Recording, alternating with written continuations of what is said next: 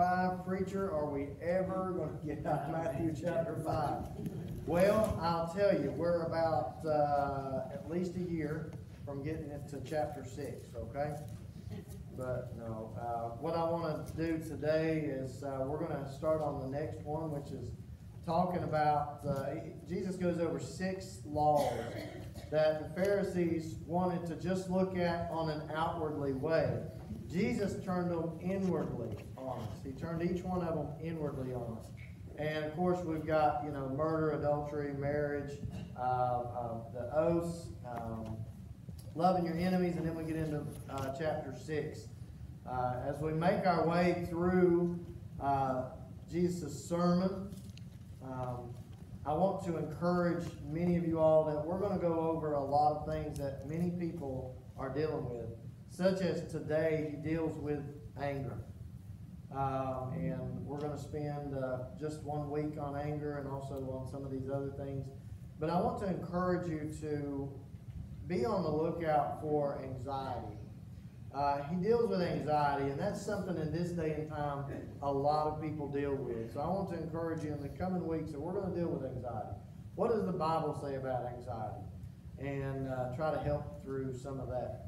But if you have your Bibles, I hope you do. If you don't, then open your electronic copy. And we'll be in Matthew chapter 5 and start in verse 21. He said here, he says, "You have heard that it was said to you, those of old, you shall not murder. And whoever murders will be in danger of judgment. But I say to you that whoever is angry with his brother without a cause shall be in danger of judgment. And whoever says to his brother, Raca, shall be in danger of counsel. But whoever says, you fool, shall be in danger of hellfire. Therefore, if you bring your gift to the altar and there remember that your brother has something against you, leave your gift there before the altar and go your way. First, be reconciled to your brother, and then come and offer a gift. Agree with your adversary quickly, while you are on the way with them, lest your adversary deliver you to the judge hand you over to the officer, and you be thrown into prison. Assuredly, I say to you, you will by no means get out of there until you have paid the last penny." Let's pray. Dear Heavenly Father, God, I thank you, Lord, for this day. Lord, I have been worn out with this sermon, God. Lord, I pray that you help me to preach it in a way that people can understand. And Lord, I pray that you use your word to begin to cut things out of our life that does not belong. God, I pray that you just be with the reading of your word. I pray you bless it, Lord.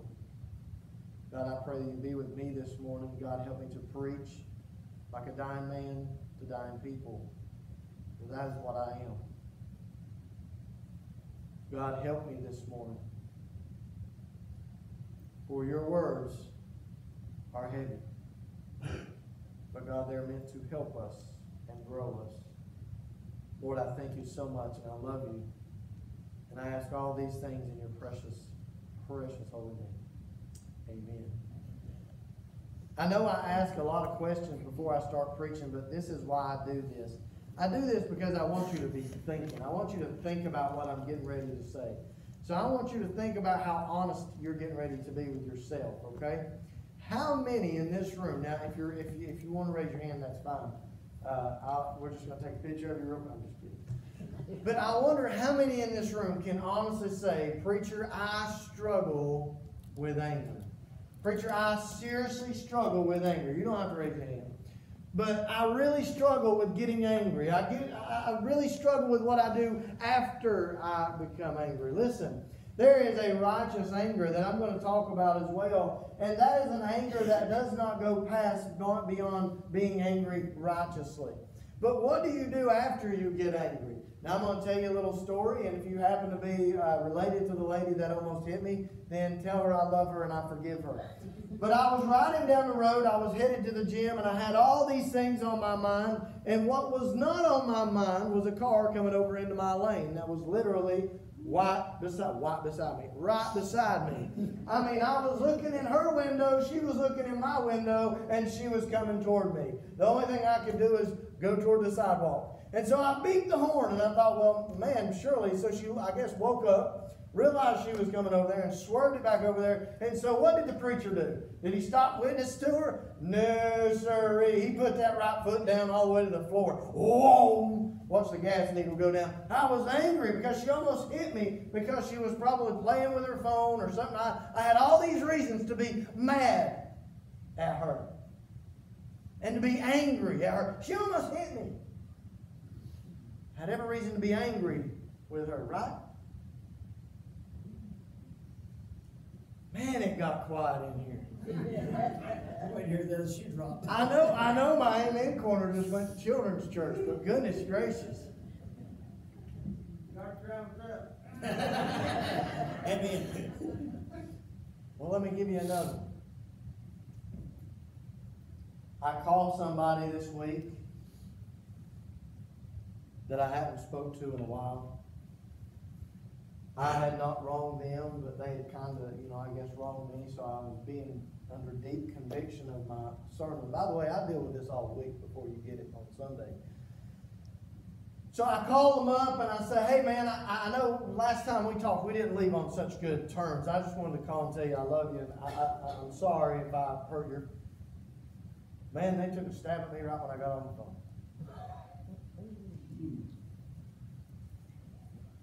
And so I had my Bible open on the desk.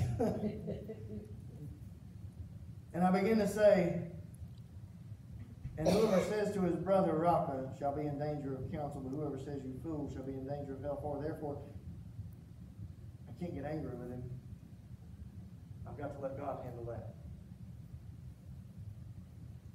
So I've had all these little things throughout the week where I've had an opportunity to get angry, and in my mind, righteously so.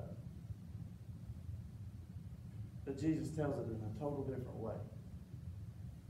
Warren Wiersbe says this. He says, I have read 1 out of 35 deaths in Chicago is murder. And most of these murders are crimes of passion, caused by anger among friends or relatives. Jesus did not say anger leads to murder. He said anger is murder. See, now there's a difference in a righteous anger and an unrighteous anger. Before I get started on the anger that convicted with me, I want to talk to you just for a few moments about unrighteous anger, and that's toward the sin, not the sinner. Understand over in Ephesians chapter 4 and verse 26, he says, be angry and do not sin. Do not let the sun go down on your wrath, nor give place to the devil. There is a time and place where we need to be angry at sin. Understand, I'm saying the word sin. I am not at one time going to give you permission anywhere throughout the Bible or in my sermon to give you permission to be mad at a sinner. A sinner is doing what a sinner is doing. But the sin is what we are commanded to hate. Now I want to say something. I'm going to say it twice because I want you to understand this. But maintaining a godly relationship between your brethren is such a significance that if one has not forgiven sins against his brother, you do not have the right to worship God. I know that one was tough. That one was tough. Let me say it again. Maintaining a godly relationship between brethren is such a significance. It's so important, according to the Word, that if it has not been forgiving, if you've not been forgiven of sins against your brother, you do not have the right to worship God. He says right there, he says, leave your gift and go be reconciled to your brother. I hear all the time about people in church. And I wrote me a little note, mad at church. People say they go to church and they get upset over something was said. Or I went to church and Rhonda didn't sing the song I wanted her to sing, so I'm going to go to a church that'll sing my songs. Or I went to church and Brenda said something about Carolina losing, so I'm just going to leave church. I went to church and Randy didn't shake my hand, so I'm going to go to another church where they shake my hand. I went to this one church and this, that, and the other. Let me tell you something. If people inside a church is what runs you off, then you were coming for the wrong reason in the first place. Amen. Because I didn't come here for you to see me in a shirt and tie. I didn't come here for you to see what kind of socks I was wearing. I didn't come here for you to see how loud I can get. I came here to worship a holy God, a God that's in control, a God that loves me, and He deserves my worship, and He deserves my attention. That's what we're here for. Amen. Amen. I hear all the time, I'm not going back to that church because a bunch of hypocrites. And I won't say who said it, but John, I wouldn't tell him. But I love that. Did I say John? But he was talking to somebody, and he said, brother, he said they was talking about hypocrites being in the church, and he said, I almost looked at him and said, we got room for one more. Amen. I thought that was good right there. That's like going into a gym and seeing somebody that's overweight and saying, well, you don't belong here. That's where they belong. They can get help. We get so stuck sometimes on the church and the traditions and how this and that. When we start focusing on inward things and stop focusing on God, we're going to get mad over everything. Because I guarantee you, something is going to make you mad. Something is not going to go your way. But if you come to worship God and you're here for Him and Him alone, let me tell you something.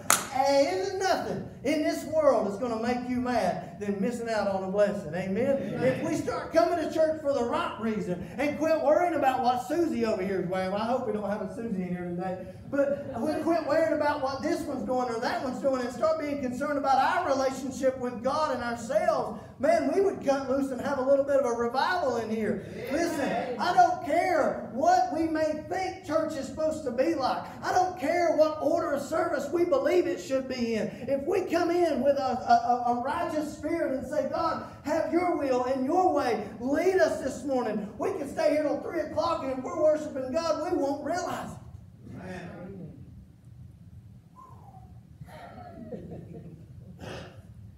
That wasn't even my sermon. Our anger can create destructive tendencies, but Jesus wants us to handle this properly. Listen here, there was a false interpretation. The Pharisees were only concerned. See, he's quoting something that they have said. You have heard that it was said to those of old, you shall not murder. Whoever murders will be in danger of judgment. Now I really don't want you to raise your hand, but there may be somebody here that may actually have been convicted of murder. And I want you to understand that Jesus died for you just as much as He died for that one who I'm getting ready to convict of the same crime. That's what He's doing here. He's convicting them of the same crime in which they were throwing rocks at people. They would bring you before council if they knew you had murdered somebody. But Jesus said, if you're angry with your brother, you're a murderer. Boy, that just filled the court docket up, didn't it? How many of you all can be honest this morning and say, I've had a day where I've been angry with a brother or sister? Amen. We got some honest folks in here. That's good stuff. We're off to a good start, brother. What you did with that anger. What you did with that anger. See, here's why I believe God had me park on this. See, I was going to put a bunch of them together. I was going to put divorce and murder and put them all together. And God said, no, you focus on that. Here's what I'm betting. Here's what I'm betting. I'm betting that Jesus had me focus in on that thing and laser in on that thing, because there's going to be people this coming Sunday on February the 2nd, it's going to be under the sound of your voice, that is still this day harboring some hate or anger toward their brother. And He didn't want me to pass over this real quick. He wanted me to kind of grind over this real slow and help people understand that whenever you're angry with somebody, you're as well as murdering them. You're as well as murdering them. The Jewish leaders have reduced it to just an act.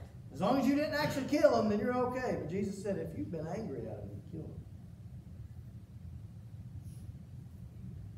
Feeling anger. Let me explain this real quick for you.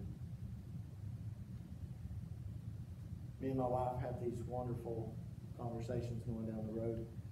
And I told her, I said, something that I struggle with is whenever you get these people together and they're so set against Christianity that they say horrible, horrible things. They say things about God and His character and this, that, and the other, and He can't be real. And they say these horrible things. And I tell her, I said, I really struggle with loving that person.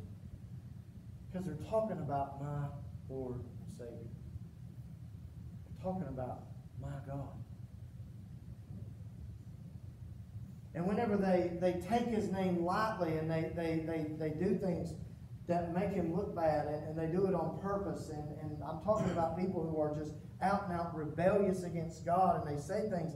I told her, I said, I really struggle. I struggle sometimes with looking at that person and saying, I love you. Even though you're telling me I am a fool and I'm an idiot for believing in Jesus, and you're saying all these bad things toward me, I struggle sometimes to look at them and say, I love you. But that's what He said to do. He said to hate the sin, not the sinner. See, it's easy for somebody to walk in here and have a suit on like me, and for me to walk up to them and say, hey, brother, I love you. Man, shake your hand. Come here, man. It's easy for me. Come on up here. You are. I forgot you had that knee thing. I'm mean as all get out. It's easy for me to see somebody dressed like Randy and say, come on over here. Come over and say, hey, brother, how you doing? Welcome to Shady Grove Baptist Church. Well, I'm sure glad you're here. I'm sure glad. I know I bought it myself. First suit I ever bought. Yes, sir. But do we act the same way if somebody came in there and wasn't dressed like us? What if they came in and I'm not going to do what I said. I'm not really going to take a shirt off. What if they come in and they don't really maybe look like us? Yes, sir. What if they don't maybe act like us? What if they don't smell as pretty as us? Maybe they don't talk like us. Over in James, he said not to be partial. To greet the same way I greet that brother is the same way I greet somebody coming off the street.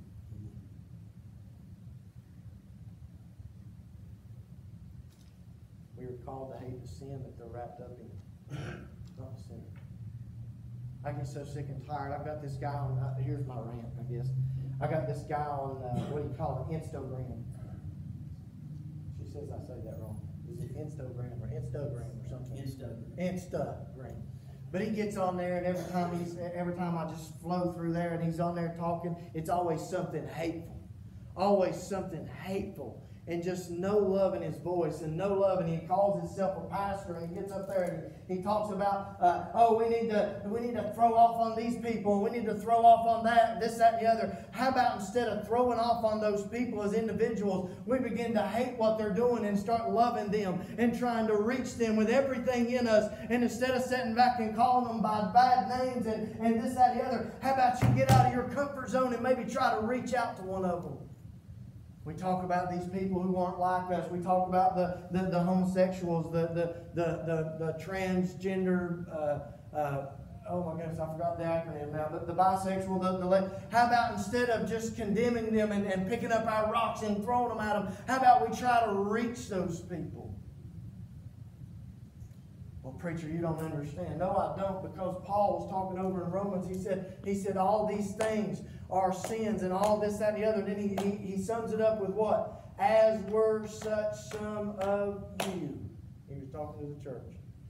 As were such some of you. Now, I don't know if many of y'all forgot that whenever you were a sinner, you were a sinner. And then you had a past. But he said to love the sinner and hate the sin that they're involved in. Feeling of anger. The Bible records many condemnations of anger. He says, Psalm 37:8, he says, refrain from anger and forsake wrath. Fret not yourself, it tends only to evil. Proverbs 16:32 says, whoever is slow to anger is better than the mighty, and he who rules the spirit than he who takes a city. Ecclesiastes 7:9, he says, be not quick in the spirit to become angry, for anger lodges in the bosoms of fools. James 1:19 and 20 says, know this, my brothers, let every person be quick to hear, slow to speak, slow to anger. For the anger of man does not produce the righteousness of God. I think many times, many preachers across the nation think if they get up there and get real angry and spit real far about what sins people are doing, then that means some kind of righteousness. Let me tell you something. What means righteousness is your ability to get down on their level and go to where they're at and lead them to Jesus Christ. Not get up here and spit on them and tell them about how bad they're doing and where they're at and what they're doing. How about the fact when we can get down on their level and say, listen, God loves you. I was in sin once too, and He delivered me. He made a change. Amen? Now I'm getting there. I'm trying to stay a little calm down this morning. I don't think it's working. But it's so easy, as you see here in the verses, to go straight for their character and to try to say bad things about them and to tear them down and to make them look below you and make them this, that, and the other. It's so much easier, instead of offering them forgiveness and doing all these things, it's easier to tear them down and make it look like it was their fault. See, he doesn't say this. Now listen to what he says here. I want you to understand this. Therefore, if you bring your gift to the altar, and therefore remember that your brother has something against you, not that you have something against your brother. You should have already taken care of it if it was something you had against him. But if you know that somebody has something against you, you need to go to them and take care of it.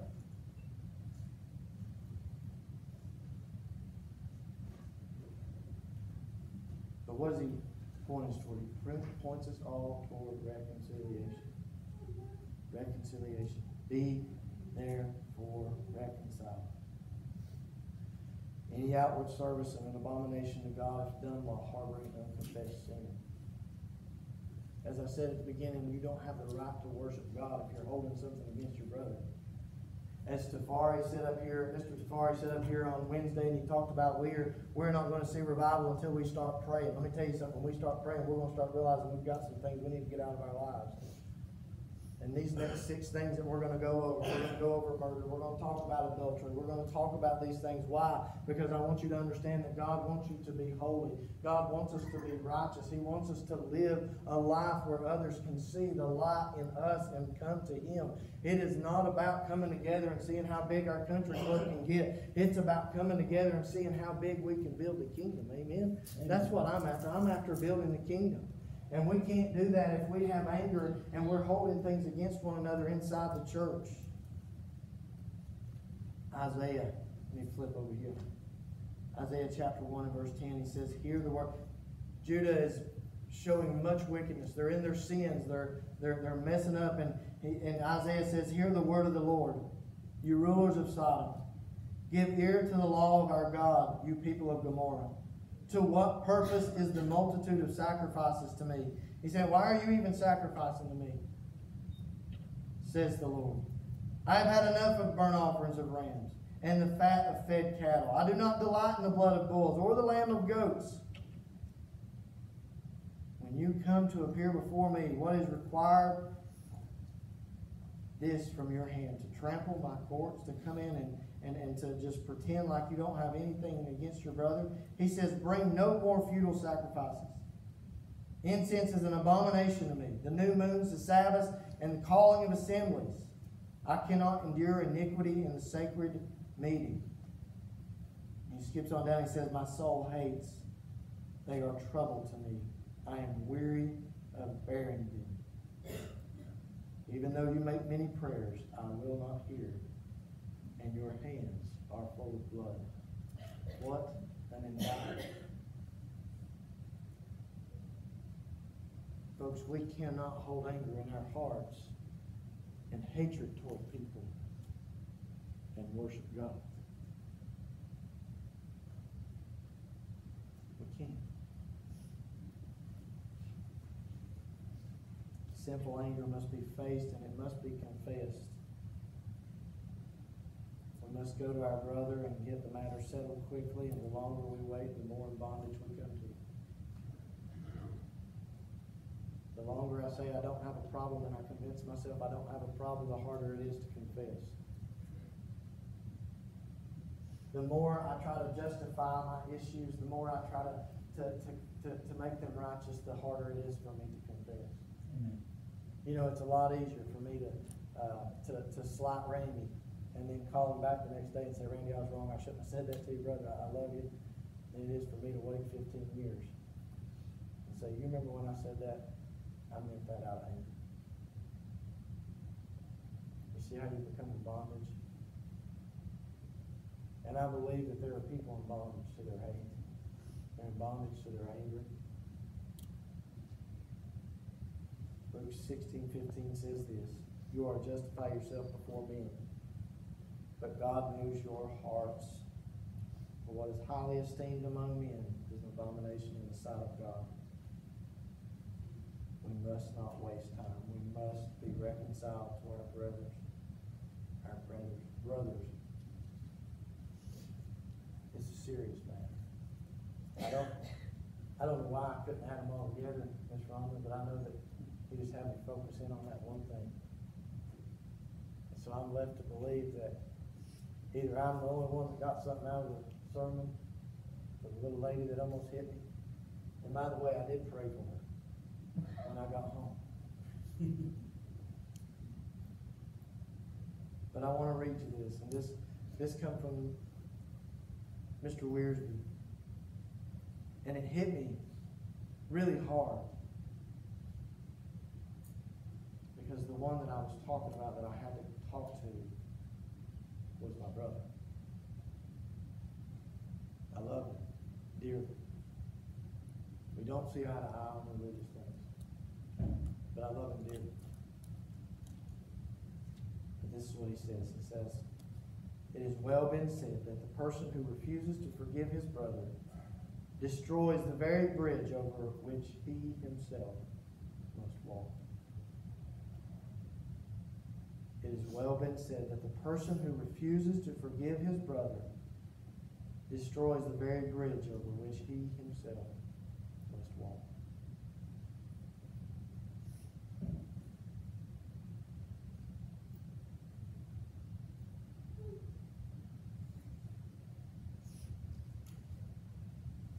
Isn't it time we gave up some of this silly anger? Isn't it time that we said enough is enough? I talked with Tafari and we were talking about revival, and I'm hurrying, I promise, as quickly as your pastor does. But I said, man, it's got to start with the individual. It's got to start with you, Randy. It's got to start with you, Dylan. And you, Miss Rhonda. And me. And you. And you. It's got to start with us. We have to get our hearts and lives right. We have to get ourselves back to a place where we can pray. Well, how can we pray? We're going to be right with God. How do we get right with God? We pray. We confess our faults to Him.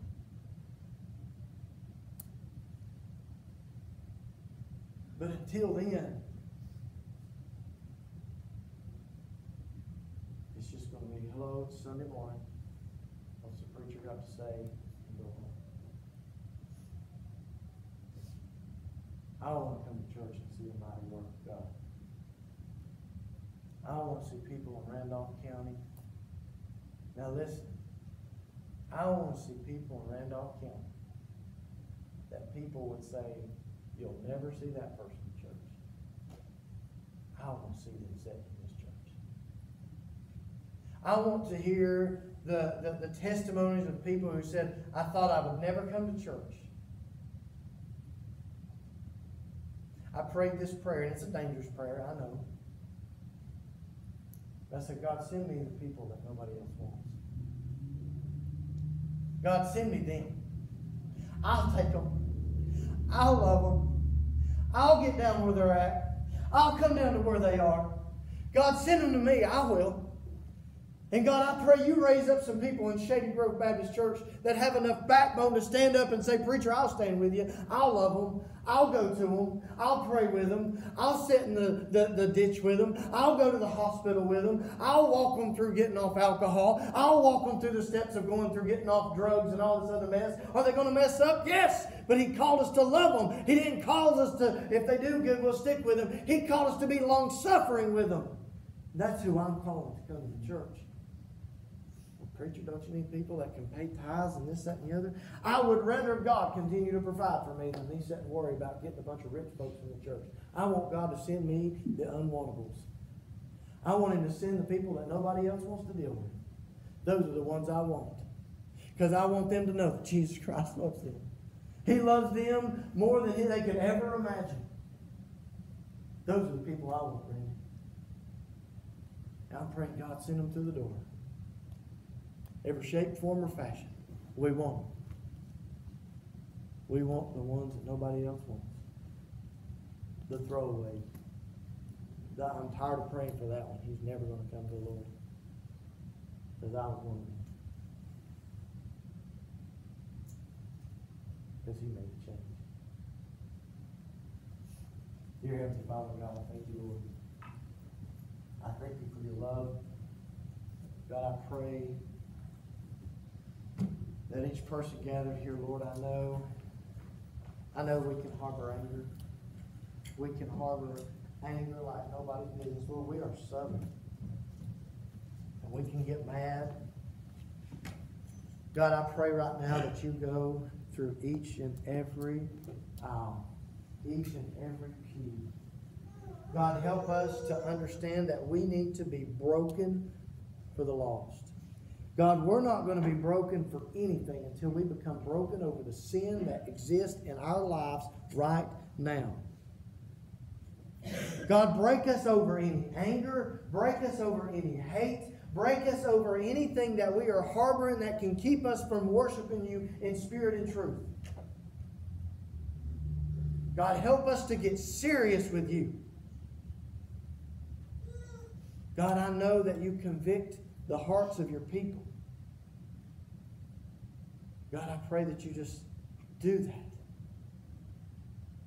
And Lord, as we begin to close, I pray that you help each one, Lord, come to grips with what they need to do. God, I just thank you and I love you, Lord, and I ask all these things.